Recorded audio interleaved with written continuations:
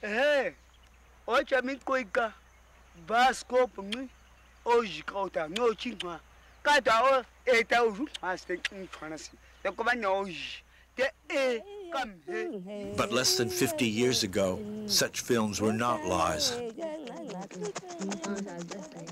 This series is about a people who once lived by gathering and hunting in the Kalahari Desert of southern Africa.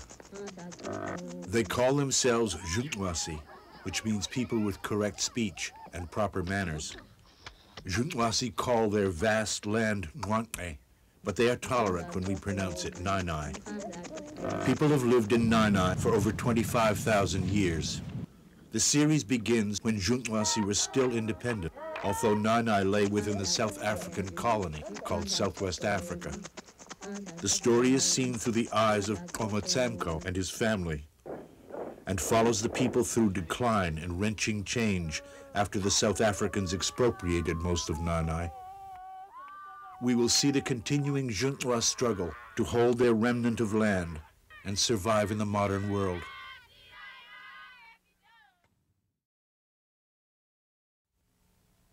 My name is John Marshall. I've been shooting film off and on in Nai for 45 years. When our families first met here near this baobab tree at Gaucha, Oma gave me his name. Before he died, Oma told me much about Juntwasi and their story.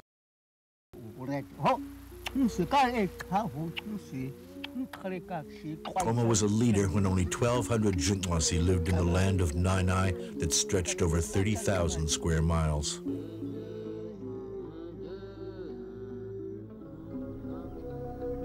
The Juntwasi my father and I had met in 1950 were the last independent hunter-gatherers in southern Africa. But as Stumpy Oma, Samko's father, once put it, the old life was too thin. Juntwasi were often thirsty and almost always hungry. In the 1950s, about 1,200 Juntwasi roamed freely within the Nai region of the Kalahari Desert. But in the 1960s, the South African government expropriated 70% of Nai. The water, bush foods, and game in the remaining 30%, called Eastern Bushmen land, could not possibly support the people. But even if it could, when the outside world came to stay, Juntwasi chose to give up their old life. Working on the new government roads was an easier way to make a living than digging roots and tracking wounded game. In just 2 years, the Juntwasi of Nai moved to the government post at Chungwe. What they encountered was dependency and death. At Chungwe, Juntwasi survived on the salaries from make-work jobs and on inadequate welfare rations. Poor diet contributed to a steadily mounting death rate from TB and other diseases of poverty. Now, a decade later, people seem to be doing better on their farms. My next stop was Kabashe to see my friend Kaudebe. I found him hosting a tourist and her guide.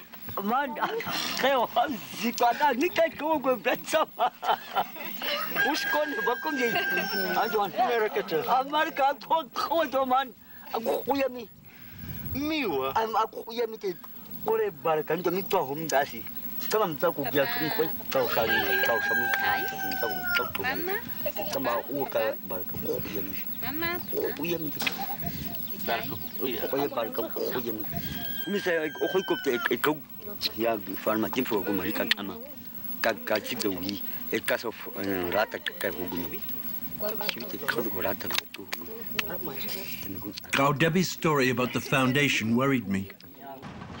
I have never met or known a people more shrouded in myth than the people called Bushmen. In an early version of the myth, the subhuman Bushmen were evil. 1930s South African audiences were chilled and thrilled by films portraying Bushmen as the enemies of everything good and white.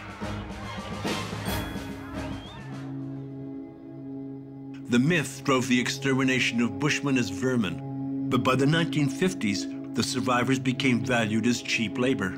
In a new version, the myth said Bushmen, like animals, thought only about eating and should work for only food and water. Slowly, the myth evolved. In the 1970s, the government's Department of Nature Conservation proclaimed the uniqueness of the Bushmen as a part of nature.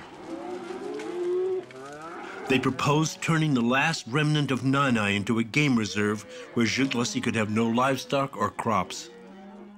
We are going to allow them to hunt as much as they want to in this game reserve with bows and arrows. The plan was to display Juntlassi hunting and gathering at tourist camps. They would have starved. The game reserve was never established, but I knew the myth was far from dead. Too many people sought to exploit it. I remembered a safari operator I met. We have helped to, by putting people into certain areas where there was water. We kept the people there without cattle, and we told them what they should do, and there's people that can survive out there without cattle, without getting any other food, just by collecting, as they have done for thousands of years. I mean, there's film companies which would pay a fortune just to have the right to be there. Yeah. But the real hunter-gatherers of today are homeless, hungry, and easy to exploit. I mean, there's all ways of the means to keep them in their environment and even turn back the clock a little bit. The danger of the myth is that it attracts money and motivates people who want to turn the myth into reality. In the course of 50 years, the people called Bushmen had been elevated from the level of vermin to be exterminated to the status of fauna to be preserved. The Bushman myth does not endow them with enough humanity to change their economy and survive. Should boys spend their youth learning to shoot little arrows and track wild game, or go to school? I am a buffalo. Ken julle hierdie ding? Dit is 'n buffel. Wie van julle het al 'n buffel gesien? Niemand nie. Even if they could survive, who would want to go back to the old life? Not Cow Moses with his car. Not his wife playing solitaire. Not the kids rocking in the evening. Many people have grown up and been socialized and educated for the kinds of foraging pursuits that they still love to do.